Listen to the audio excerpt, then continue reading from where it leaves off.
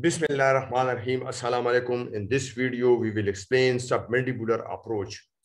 This approach is selected for fractures of mandibular body and angle region and ascending ramus in selected cases when a transolar approach is not suitable. This applies to more difficult fractures patterns such as comminuted atrophic and defect fractures to allow optimal manipulation of the fragments and good control of the lingual cortex and the inferior border and the application of the internal fixation hardware. Some have used this approach for the treatment of subcondylar fractures. The main neural structure is the marginal mandibular branch of the facial nerve. The facial artery and vein can also be encountered during this dissection. For the position of marginal mandibular branch of the facial nerve, different studies are available in the literature. For example, Dingman and Graves' classic dissection of 100 facial halves. Another study is by Ziara and Atkinson. Patients' landmarks useful during dissection should be exposed throughout the procedure.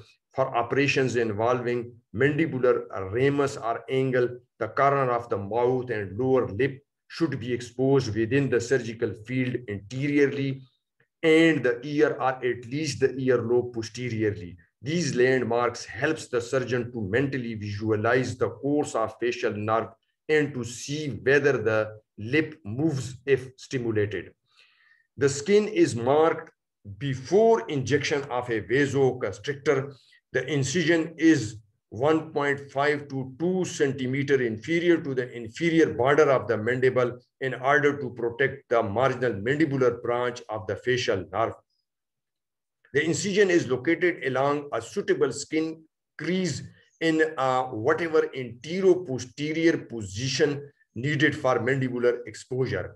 Here in this figure, you can see two locations of submandibular incision. Incision A parallel the inferior border of the mandible but can cross tension lines. Incision B parallels but is within the resulting skin tension lines. Incision B makes a less conspicuous scar in most patients, so it has maximum cosmetic benefit. It should be noted that skin creases below the mandible do not parallel the inferior border of the mandible, but runs obliquely posterior-superiorly to antero-inferiorly. Thus, further interior, the surgeons makes an incision in or parallel to the skin crease, the greater the distance to dissect to reach the inferior border of the mandible. Both incisions can be extended posteriorly to the mastoid region if necessary. Here you can see the exposure offered by the mandibular approach. The use of solution containing vasoconstrictors ensure hemostasis at the surgical site. Two options currently available are the use of local anesthetic or a physiologic solution with vasoconstrictor alone. Use of local anesthetic with vasoconstrictor may impair the facial nerve's function and also interfere the use of a nerve stimulator during the surgical procedure. Therefore, consideration should be given to using a physiological solution with vasoconstrictor alone or injecting the local anesthetic with vasoconstrictor very superficially. Muscle relaxants used in general anesthesia can also impair nerve function and must be avoided. If using skin creases for the incision, the orientation of scalpel blade is parallel to the relaxed skin tension lines. The length of incision depends on fracture extension and planned internal fixation technique. This diagram shows a skin incision of about 2 to 3 centimeters below the inferior border of the mandible. The incision of the skin and subcutaneous tissue exposes the underlying platysma muscle. There is another picture showing incision through skin and subcutaneous tissue to the level of platysma muscle. Here you can see the incision parallels the lines of minimal tension in the cervical area. The incision does not parallel the inferior border of the mandible, but courses inferiorly as it extends interiorly.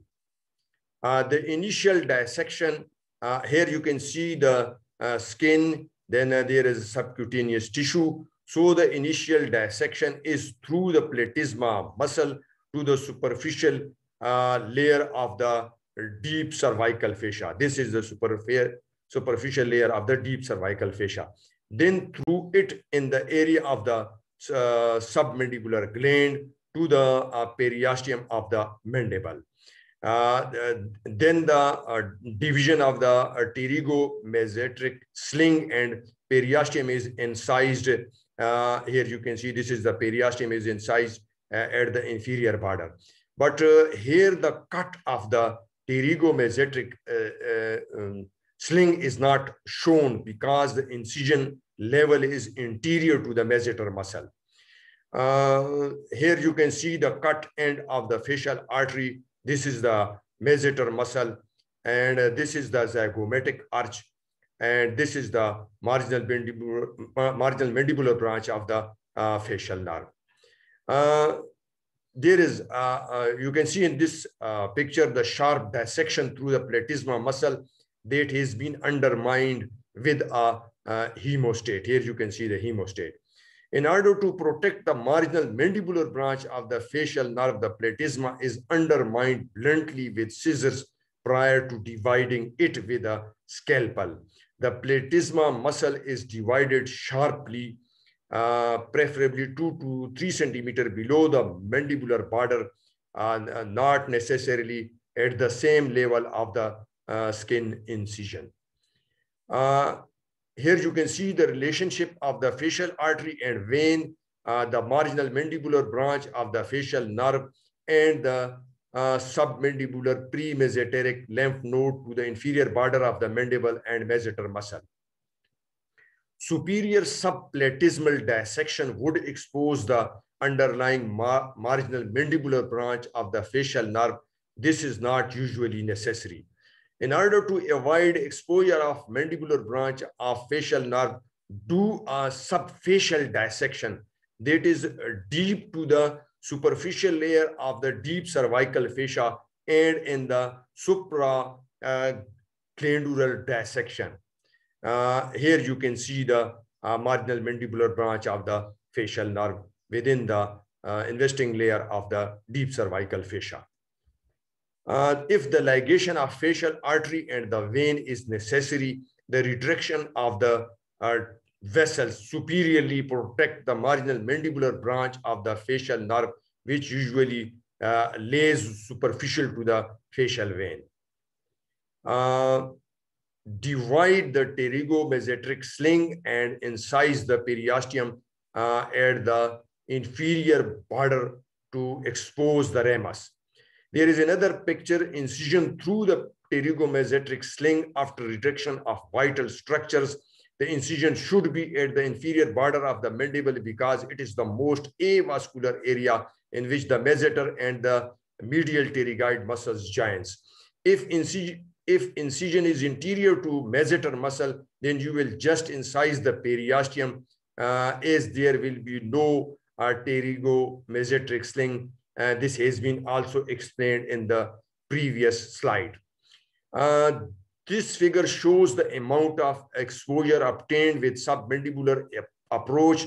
The channel retractor is placed into the sigmoid notch, elevating the masseter, parotid, and superficial tissues.